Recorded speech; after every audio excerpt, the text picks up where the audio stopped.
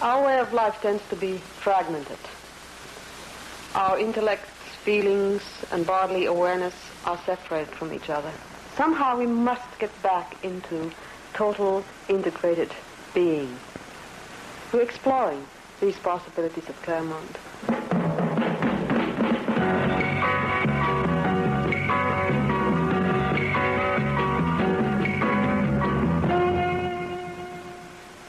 Good evening. I'm Ken Cavanaugh. In the age of Aquarius, we're told we should make the world a better place by communicating with each other. And so this is also becoming the age of the sensitivity group, of the so-called human potential movement. Believers in sensitivity training feel that the pressures of urban life have made us too well adjusted, too tight, and too controlled. We have to learn awareness through touching, talking, feeling, and seeing. They've developed a kind of group therapy for people who aren't really sick. And more ordinary people are participating. Teachers, housewives, and businessmen. Many feel these sessions have completely changed their lives, but some psychiatrists mistrust the groups and question the long-term value. Anyway, the movement is growing rapidly. This film tonight, directed for Telescope by Colin Smith, is simply an impression of what a sensitivity session looks like, and a profile of the founder of a Toronto group called the Claremont Experiment. Anna Paloheimo is a pioneer in this field in Canada. The mother of 2 sons, she spent many years working in creative drama with young people and finally decided to extend her ideas and apply them to adults. We somehow must get back, particularly we urban people, we must get back into touch with nature and touch with each other. Getting in touch, then, communicating, is our aim on Telescope tonight.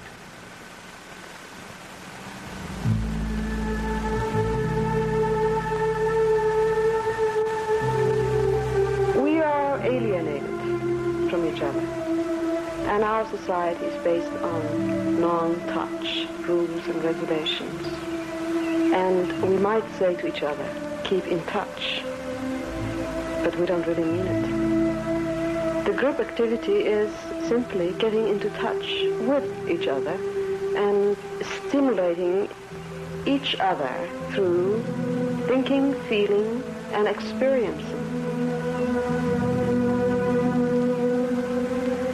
The group comes in with perhaps some hostility, with great mistrust, and before an evening is over, openness has developed. I can afford to reach out my hand to a total stranger.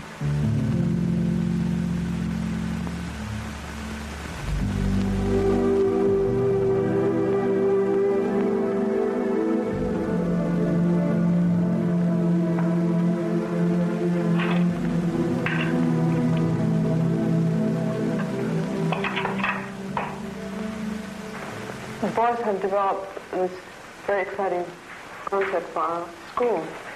And last week they had a meeting with the school registrar about registration for it. How did it go? Well, we talked to him, and he was sort of cold. I suppose, like any mother, I feel that my kids are special. Rolf has changed a great deal in the last year. He has decided, in a sense, to be on his own and find himself. He's got interested not only from experiential point of view, but intellectual point of view in creativity and the whole of human potential movement. Mm-hmm. Now, I think he's had a lot of people are starting schools now, and he's had a lot of interviews for people.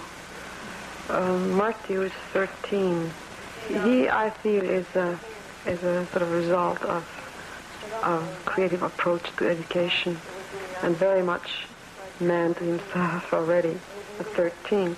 They would make a real fuss over the bylaws. While in the city, there's so many things in the city that they don't care that much as they do in the country. And criticizes me a great deal about my work with sound, constructive criticism. And I appreciate his is doing so. So he does by his own initiative. He doesn't have to necessarily hold a teacher's certificate to teach. He just has to know something about Chinese history. Yeah, and be honest.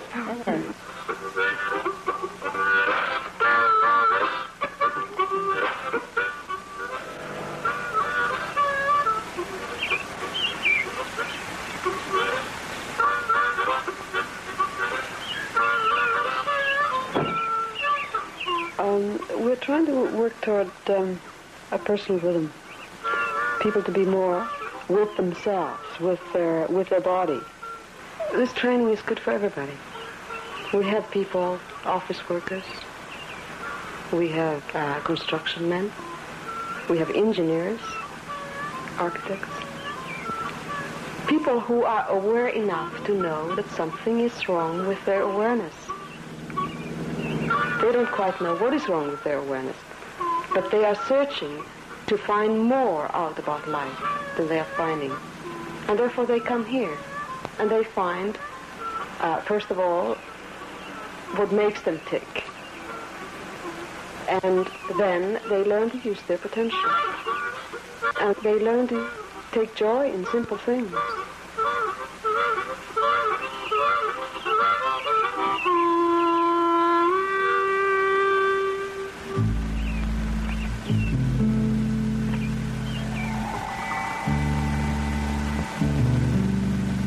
People are never forced to do what they don't want to do. I think Claremont is perhaps a place where allowing is stressed. You are allowed to be alone if you want to be alone. You are allowed to close up if you want to close up. You are allowed to be whatever you want to be, but the environment is created in which you can open up if you want to open up. Sex and nudity, I suppose, are the main criticisms of the whole movement. You become very easily attracted to a person when you come to a close contact. But in a group, I have a tendency of making people aware of the fact that perhaps the relationships that they develop may not be lasting ones, and that our business here is not to find sex partners, but to be open on a sensory level.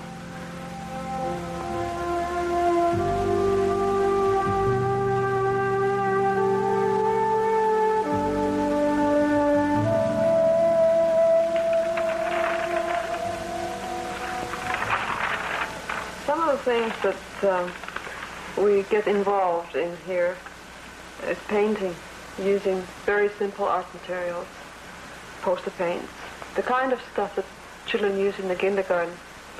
And the colors are joyous and happy. And we use these paintings not only as an expression of our feelings of joy, but also to find out more about ourselves. For instance, there was a painting here where a man is in the pot, and there are natives dancing around it. He later on worked out himself out of the pot and got over a block that he had. They have a great deal of meaning. Painting is one way of expressing the creative potential. Poetry is another.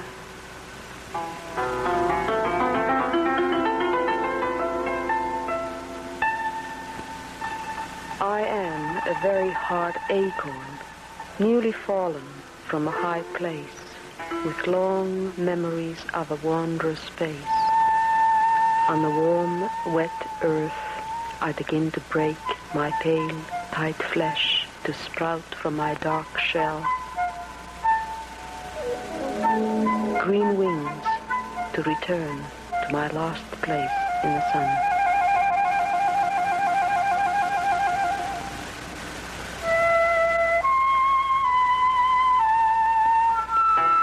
May the sun hold your face in warm hands. May I be the sun.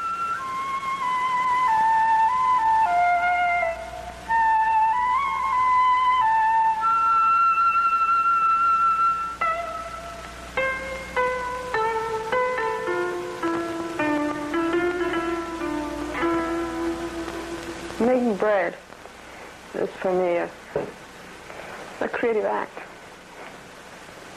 Perhaps it's taking a place of doing clay work or some art. I have a feeling that whatever I make with my hands, it should be something that we can really use, and I guess bread is most usable thing. I value bread, I suppose, because I was brought up in Finland during the war. And I learned to take care of good things, like bread. We're all born with a rhythm of being, rhythm of movement, rhythm of laughter, rhythm of talking, rhythm of being silent. And most people somehow have lost that rhythm. Gearing their existence to the outside forces rather than to that inner core that can be a real stronghold in all of our actions. It's difficult for me to convince you what this new experience would be like. But I can only say it's like discovering a secret. It is going to be something very exciting, and it's really worthwhile trying.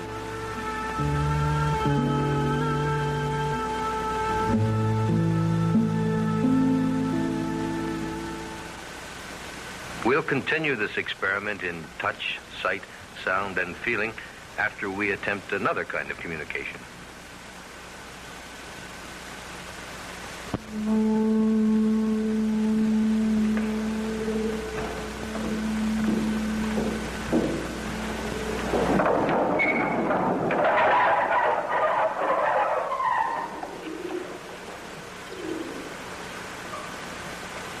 Yeah. This is really a great place. We've got some really exciting plans for it. Building a centre behind the barn there with 2 units, which I